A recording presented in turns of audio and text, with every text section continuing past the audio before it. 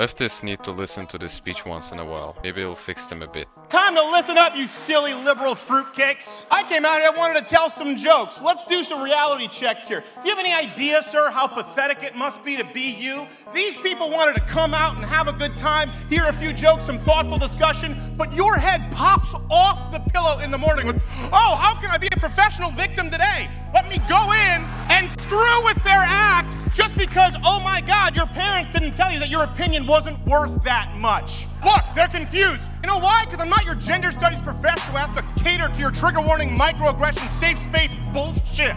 There's no such thing as fat chicks. Guess what? If you think there aren't, you are one.